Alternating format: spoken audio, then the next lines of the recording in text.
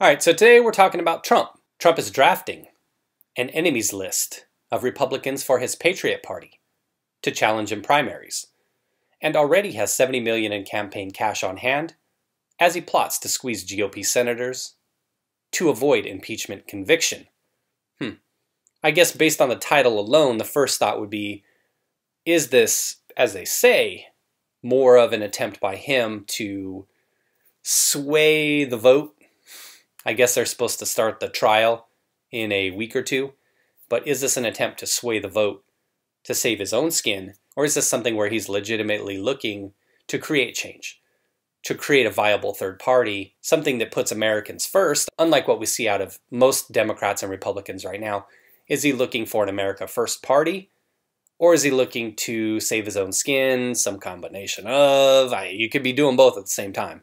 Trump is reportedly pushing forward with his plan to create a new Patriot Party, believes it will give him leverage in Senate impeachment trial next month. He's already drafting an enemies list of Republicans to target in primaries. Reps Liz Cheney and Tom Rice, Georgia Governor Brian Kemp, and Senator Lisa Murkowski are all on the list and could face Patriot Party challenges in 2022. And even though Mitch was just recently reelected and Trump needs that vote, Mitch being the head of the Senate Republicans, maybe don't want to put him on the list yet, but if Trump comes through and isn't convicted, then Mitch needs to go on the list. Sources say Trump already has $70 million in campaign cash on hand. His campaign raised millions after Election Day on his challenges to the results.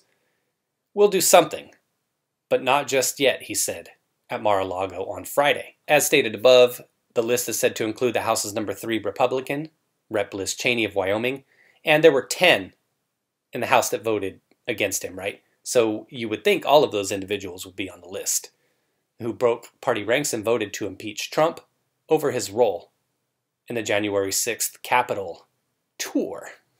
Mostly peaceful tour, by the way. Rep. Tom Rice, a South Carolina Republican, is on the list for the same reason, and individuals in deep Republican districts need to be wary, because if they get primaried, MAGA runs deep in some areas, and I think it will be a test of the old guard versus the new guard. Not so much Trump, but the establishment versus the populist MAGA movement. That's how I see it. Same on the left is establishment left versus the new progressive type individuals that have been gaining seats here and there over the past couple cycles. Georgia Governor Brian Kemp is also reportedly on the list after provoking Trump's fury for refusing to back his challenge to the state's election results, which were certified for Biden. Senator Lisa Murkowski, an Alaskan Republican, who has signaled that she is open to voting to convict Trump, is also said to be a Patriot Party primary target. Kemp and Murkowski are both up for re-election in 2022. Maybe Murkowski, I don't know. If he's really going to come at her, and she's done anyway, she might as well just vote yes to convict, right? Because my feeling would be, regardless of which way she votes, she needs to hit the bricks. Trump advisors say they plan to recruit opposing primary candidates and commission polling as soon as next week in districts of targeted lawmakers. To fund his splinter party, Trump has more than $70 million in campaign cash on hand, the sources said. It would be interesting. I know there's been points in time, obviously everybody knows Ross Perot. There's been points in time where independent party has been able to get several percentage points. Third parties, Green Party, Libertarian, they generally pick up a point or two here and there, depending on the state. So it'd be interesting if all of this is what it took to get a viable third party. I hear people on the right saying, no, we don't want this. No, it'll crush the GOP forever. It'll ensure Democratic victories all over the place. Possibly. Probably likely. Maybe for several cycles it does. But maybe this is what it takes to get a populist uprising.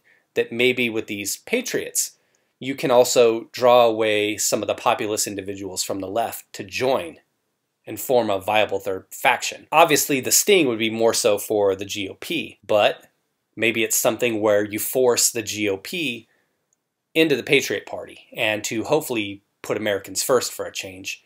You kind of see it in the way where, on the other side of the aisle, where progressives, even though they have a little bit of power, they're really driving the party further and further to the left. So maybe it's something where even if they are able to just get a little bit of power, they can get more individuals on board. Like I said, populists from the left, the right, the center, libertarians, maybe scoop up all of those individuals that have been voting third party in the past, kind of coalesce that power together, and then create a situation where there's actually a party that puts Americans and American values first.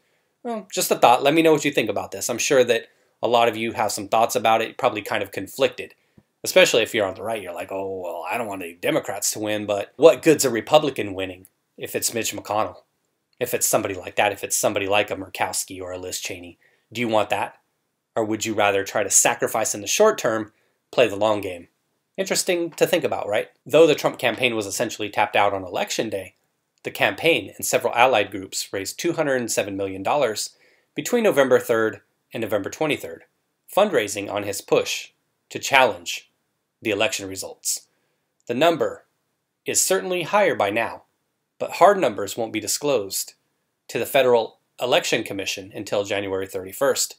Much of Trump's fate in the Senate trial will rest in the hands of Minority Leader Mitch McConnell, who has been cagey about his plans but publicly rebuked Trump after the Capitol tours were given, saying that Trump had provoked the mob. McConnell will have to weigh the exodus of corporate donations away from the GOP in the wake of the riot against the risk of infuriating and alienating Trump's base by voting to convict.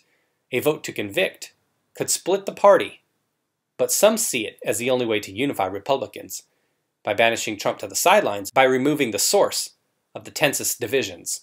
A conviction would allow the Senate to bar Trump from holding federal office again, ensuring Republicans would be able to put forward a slate of non-Trump candidates in their 2024 presidential party. So to that point, kind of to further add a little bit of a thought to it, is my feeling is Trump's name and his brand are so tainted.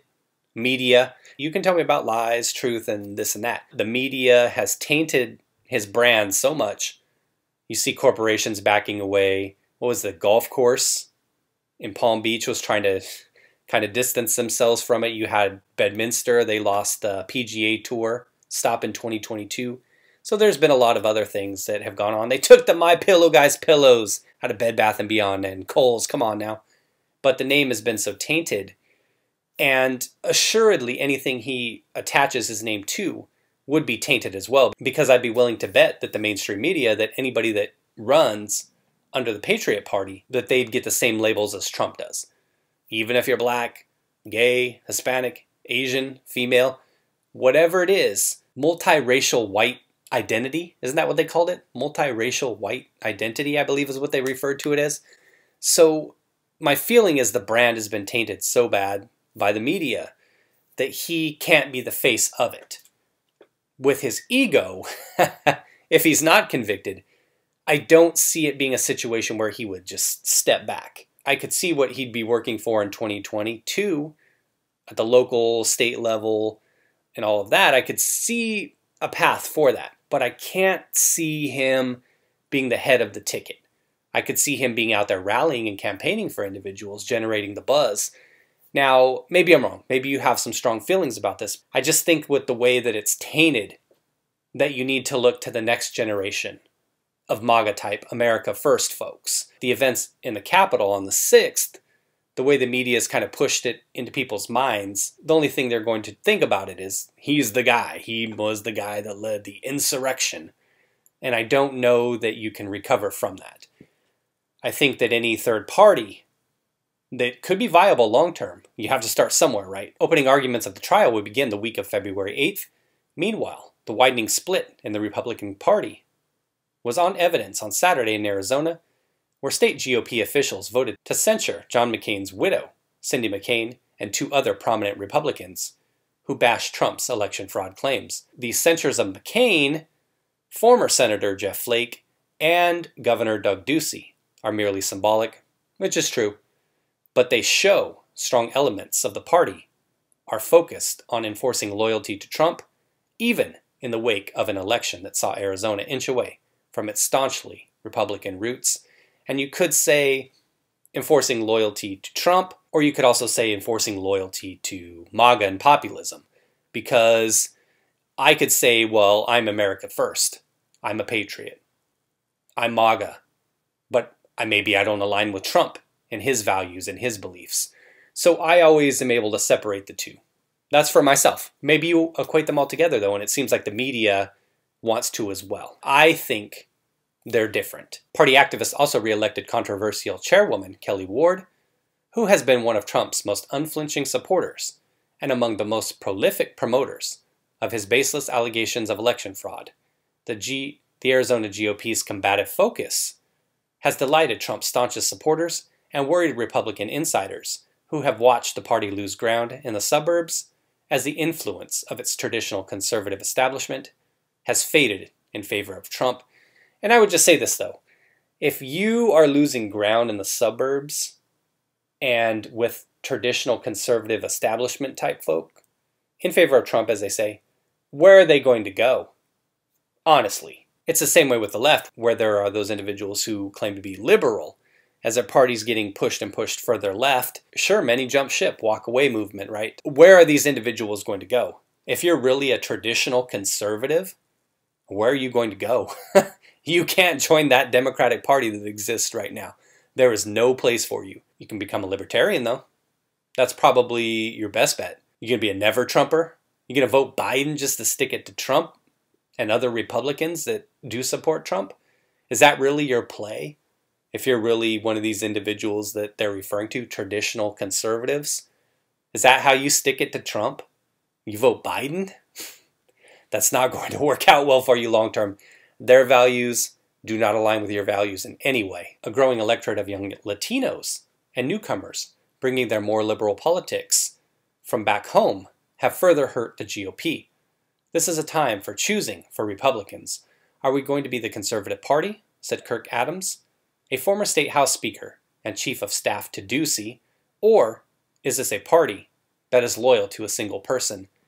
And again, it's what I said, they don't seem to get the movement. It's a populist movement. MAGA, more so than Trump. Now, there are Trump loyalists, don't get me wrong, but I think that even if, and I could be wrong, I could be totally way off base. You can tell me what you think about this, but I think that if Trump weren't the figurehead, that the movement continues, but it needs energy and money behind it, obviously. It's a question of Republican identity that party officials and activists are facing across the country following Trump's 2020 loss, and particularly after, they're going to tell me about this 15 times in this article apparently, like we don't know what happened that day. Cindy McCain endorsed Biden and became a powerful surrogate for the Democrat following years of attacks by Trump on her husband. And I guess there you go. I guess it's possible if you were conservative at one point, we'll assume she was, that if you don't like somebody that's on your team, supposedly, say the Republicans in this case, that you'd be willing to totally sell out everything and totally take on values that aren't your own just to try to stick it to the guys. It's interesting, right? After the censure vote, she wrote on Twitter that it is a high honor to be included in a group of Arizonans who have served our state and our nation so well. I wear this as a badge of honor, she wrote. Also after the vote, Flake tweeted a photo of himself with McCain and Ducey at Biden's inauguration and wrote, "Good company." Interesting, interesting, interesting. It says here Flake was one of the few that was critical of Trump. He declined to run for re-election in 2018 and endorsed Biden in last year's election, so he's a Democrat now. Take a look at a couple comments. They are all over the place. I took a look here first. He's got them by the balls. That's speaking of Trump. One here says Trump's threat is illogical. Either vote not to convict or he'll start a third party. But by not voting to convict, that would actually allow Trump to create and run as a third party in 2024. 70 million isn't anything if you're running from a jail cell. Wow. So now, are the Republicans under his thumb? Interesting. He is the swamp. Foe. What garbage. Can't wait to change. All right. So there you go, everybody. Patriot Party. My thoughts I've given ad nauseum. So I won't rehash it too much, but just to say that I think this could be a good thing long term. It's going to take a lot of short-term effort, and there could be some pain that comes with it. But if there's a party that actually puts Americans first, coalesces its power amongst individuals out here like you and I that most likely believe the same thing, that Democrats and Republicans are full of shit and they serve their masters overseas in China, globalism being what it is. It'd be great to have a party that serves the people of the United States and puts us first, doesn't send our money overseas, sell our jobs out overseas, and doesn't have policies in place that hurt the American workers. I don't think I'm asking too much. Thanks for watching, everybody. Take care and be well.